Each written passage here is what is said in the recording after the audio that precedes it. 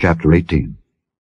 And David numbered the people that were with him, and set captains of thousands and captains of hundreds over them.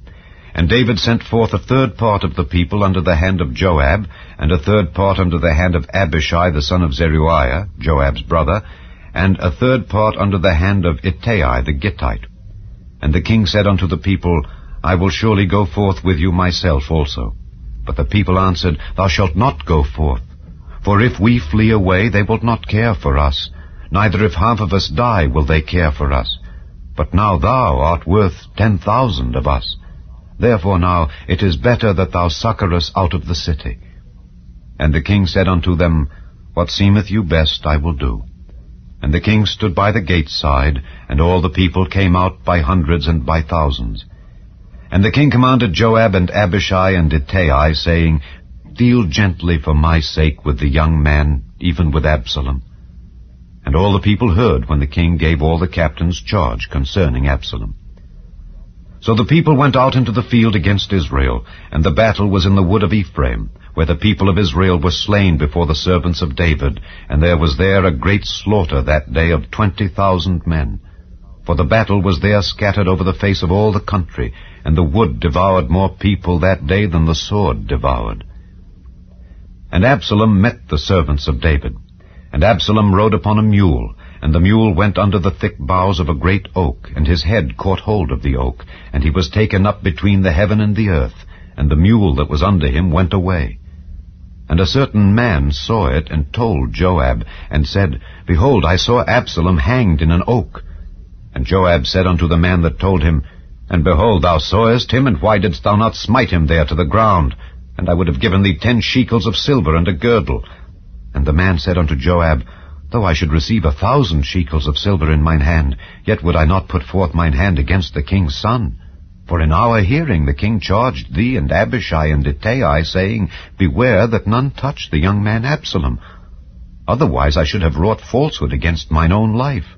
For there is no matter hid from the king, and thou thyself wouldest have set thyself against me. Then said Joab, I may not tarry thus with thee. And he took 3 darts in his hand, and thrust them through the heart of Absalom, while he was yet alive in the midst of the oak. And 10 young men that bare Joab's armor compassed about, and smote Absalom, and slew him. And Joab blew the trumpet, and the people returned from pursuing after Israel, for Joab held back the people. And they took Absalom, and cast him into a great pit in the wood, and laid a very great heap of stones upon him. And all Israel fled every one to his tent. Now Absalom in his lifetime had taken and reared up for himself a pillar which is in the king's dale. For he said, I have no son to keep my name in remembrance.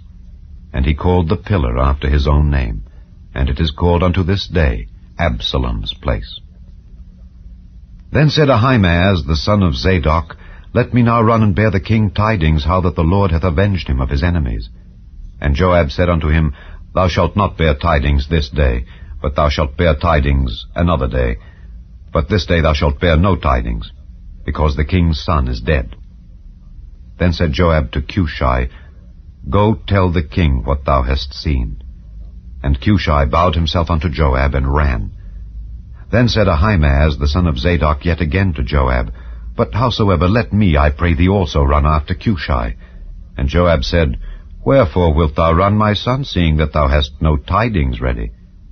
But howsoever, said he, let me run. And he said unto him, Run. Then Ahimaaz ran by the way of the plain, and overran Cushai. And David sat between the 2 gates, and the watchman went up to the roof over the gate unto the wall, and lifted up his eyes, and looked, and behold, a man running alone. And the watchman cried and told the king. And the king said, If he be alone, there is tidings in his mouth. And he came apace and drew near. And the watchman saw another man running. And the watchman called unto the porter, and said, Behold, another man running alone. And the king said, He also bringeth tidings. And the watchman said, Methinketh the running of the foremost is like the running of Ahimaaz the son of Zadok. And the king said, He is a good man, and cometh with good tidings. And Ahimaaz called and said unto the king, All is well.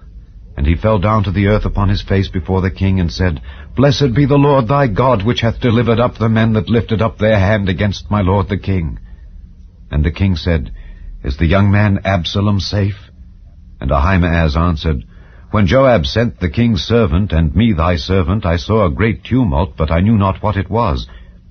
And the king said unto him, Turn aside, and stand here. And he turned aside, and stood still. And behold, Cushai came, and Cushai said, Tidings, my lord the king, for the Lord hath avenged thee this day of all them that rose up against thee.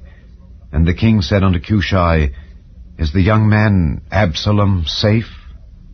And Cushai answered, The enemies of my lord the king, and all that rise against thee to do thee hurt, be as that young man is.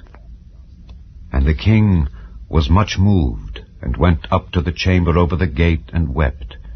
And as he went, thus he said, O my son Absalom, my son Absalom, would God I had died for thee.